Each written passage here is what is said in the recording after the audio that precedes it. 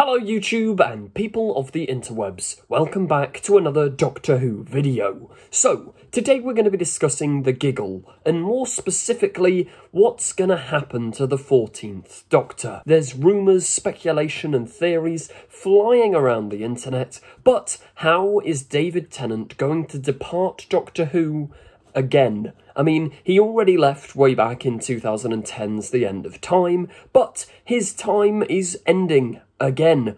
Or is it? Undoubtedly, this probably isn't the last time David Tennant's ever going to appear in Doctor Who, because at this point, every decade or so, you just reel him back in for an anniversary, and he'll probably keep doing that until he looks like this. But what's actually going to happen at the end of the Giggle? How is the 14th Doctor going to turn into the 15th Doctor? Well, I asked you guys your theories over on my Instagram page, and in this video we're going to go through them, break them down a bit. I'm going to discuss my thoughts, add in my own little commentary and theories, and I'll stop waffling. Let's get into the first theory. Okay, so Donna does it. Maybe she shoots him under control of the Giggle. Now, that has some real, proper dramatic weight, dramatic tension. I mean, it would kind of make sense because Special 1 and Special 2 have kind of been setting up that Donna's going to die. We even see in the trailer, which is a part of episode 3, the Doctor saying to Donna, "I don't know if I can save your life this time." And I'm going to guess, because it's Russell T Davies, it's not going to be as obvious as we'd imagine. Maybe it is Donna who kills him. Maybe this is a complete subversion of everything that everyone's expecting, and rather than it being Donna who dies, Donna is the one to kill the Doctor. That would certainly make their friendship awkward. Obviously, I think the Doctor would forgive her because she'd be under the control of the Giggle, but that could create some very, very intense scenes, intense atmosphere, and I'm all on board for that. Nice idea. Next one. I think it'll all come down to 4 words. I'm ready to go. Once he admits it, he can regenerate. Yeah, that's obviously a fantastic callback to The End of Time, where Tennant is famous for the "I don't want to go" line, which has proven to be a somewhat controversial line. I mean, I say controversial by people like myself. I love The End of Time, and it is really, really sad, but I do think the spirit of Doctor Who and the spirit of a regeneration should be much more like the 13th Doctor's one, where the Doctor embraces it and goes, yes, let's live, let's have more time, let's enjoy life, like Matt Smith as well, how he accepts his regeneration. So it would be absolutely brilliant for Russell to write, like he did with Christopher Eccleston's, a regeneration where the Doctor accepts it, particularly the Tennant face of the Doctor, having him finally go, I'm ready to go. Maybe the line itself is a little too on the nose. I mean, I wouldn't mind a little gag similar to it before the regeneration. I don't know about having it as his final line. Maybe it's a little too fan servicey, but lovely idea. I hope something like that gets referenced. Coffee. Yes, I agree. Coffee will destroy the 14th Doctor. Why would it be anything else? It's obviously coffee. I mean, Donna's destroyed the TARDIS via coffee. She's going to kill the 14th Doctor. I did it again. Throws her coffee over him. Boom, he's in flames. Solid theory. I think 10 out of 10. Yeah, that's what happens. It's the coffee. JPEG's graphics suggests that his arms got too long. I mean, yeah, for anyone that's watched the latest special Wild Blue Yonder, that is a real possibility. What if? Big plot twist. These are still the other versions of the Doctor and Donna. I mean, they're probably not, but it'd be fun. It'd be very funny if he just Mr. Tickled his way to death. He gives his life for Donna and or the 15th Doctor. Gotta be the Toymaker who causes it, though. Surely. Yeah. I mean, we've seen in the trailer, in all the marketing, I say yeah. I mean, if you look at The End of Time, the whole 4 knocks, everything was set up for the Master to be the one that kills the Doctor, and he didn't. Russell very, very cleverly, almost geniusly, you could say, subverted that expectation and had Wilf be the one knocking 4 times. So maybe it is Donna. I'm liking these ideas. I'm liking the idea that it's not just the Toymaker. It probably is. We've seen in the trailer him snipping the puppet, and that cuts to the regeneration. A very cool little edit there, but I don't know. Now, this is a very valid point. In the trailer, the Toymaker is seen operating a large unit gun.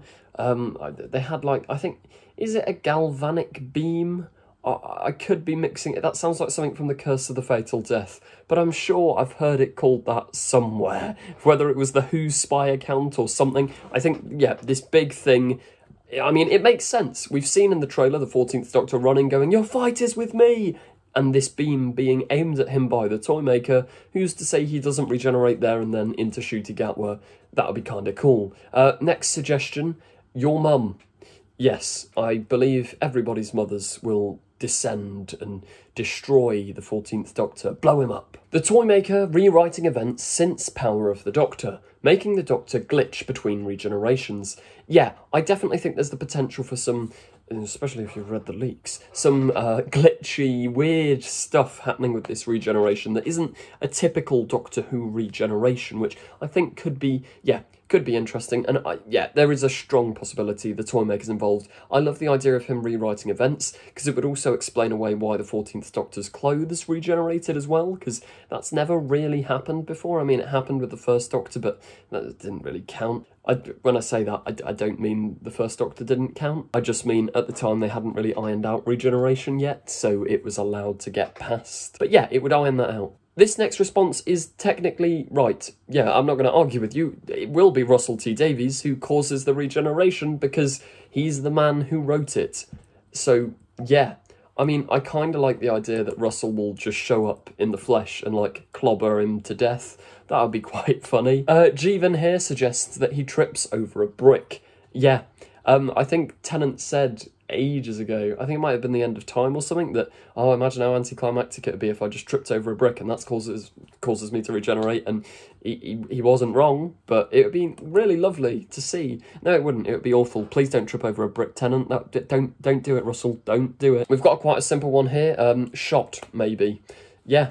Maybe like the 7th Doctor, he just, I don't know, goes on holiday to America, then bang, bang, bang, bang, bang. Shout out to the TV movie. What a way to go. Poor, poor Doctor. Now, simply defeating the Toymaker. He loses his power over the Doctor, thus killing him. That would make sense. If the Toymaker is this sort of all-powerful thing who's controlling the regeneration, he's the reason the 14th Doctor's got those clothes, got that face back. If the Toymaker loses his power, the Doctor has to die as well. That would be quite a nice little moral thing of, does Donna allow that to happen? Does the Doctor allow that to happen? I like that theory. Sylvia roundhouses him again.